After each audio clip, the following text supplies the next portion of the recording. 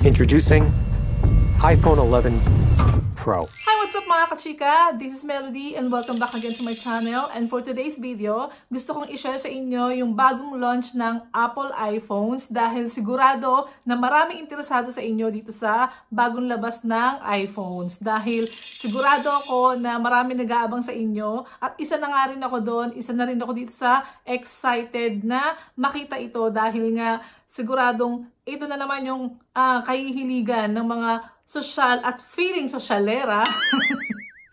Kaya sigurado ako marami na namang mabubutas ang bulsa, maraming mabubutas ang wallet, at maraming manlalaki ang mata sa presyo nito dahil nga sa bagong labas nitong iPhone. So, bago ang lahat, syempre, kung ikaw ay bago sa aking YouTube channel, don't forget to like, subscribe, and hit the bell button down below para updated ka sa aking mga bagong ilalabas na videos. So, eto na nga, bago manlaki ang ating mga mata dahil sa taas ng presyo nito at bago mabutas ang mga bulsa ng mga feeling sosyalera at ng mga sosyal na laging gumagamit ng iPhone, panoorin muna natin to. Alright?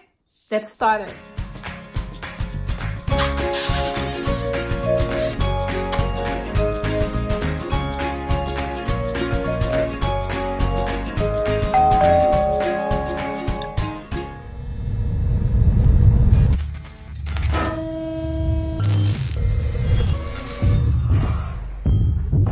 Introducing iPhone 11 Pro.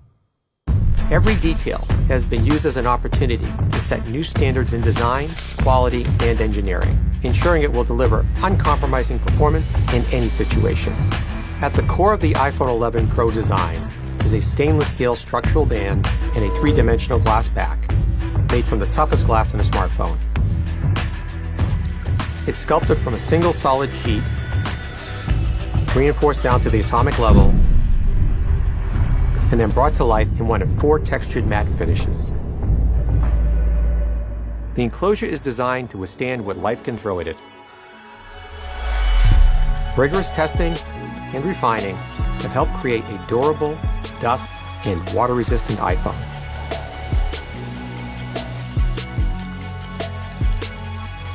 The Apple-designed A13 Bionic chip is the most ambitious to date.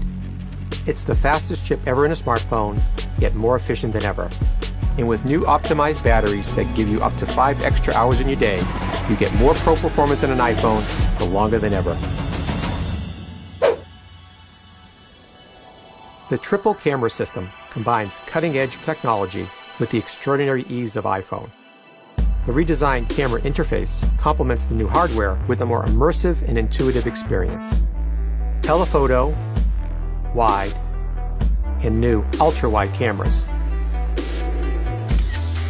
You can now view 4 times more scene in your photos and videos with the ultra-wide. All-new night mode allows you to capture images never before possible on an iPhone in drastically lower light. The highest quality video in a smartphone is now even better. With extended dynamic range now at 4K at 60 FPS, you can record pro-quality video at twice as many frames per second. Editing tools previously reserved for photos now make editing your videos a pro-level experience. Perfect and then play back your footage on the new Super Retina XDR display that has the highest pixel density of any Apple device. Privacy is built into every iPhone from the ground up. From iOS 13 to Face ID, the most secure facial authentication in a smartphone, which now works from greater angles and is even faster. This new line of iPhone has been pushed to extremes like never before, ensuring that each part is worthy of the name iPhone 11 Pro.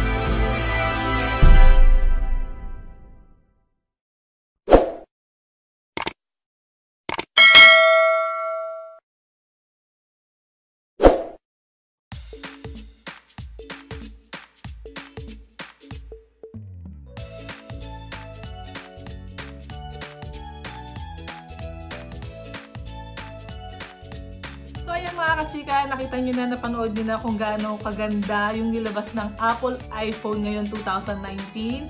Dito kasi sa Japan, iba't ibang klase ang presyo niyan, depende sa gigabytes na kukunin. And yun sa akin kasi, yung ginagamit kong iPhone ngayon is iPhone 10 Max X. Kaya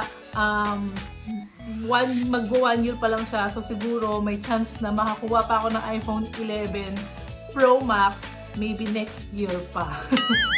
Dahil nga masyadong mataas ang presyo niya. Dahil nga syempre kakalabas lang niya. And dito kasi sa Japan, ang price ng iPhone 11 is 74,800.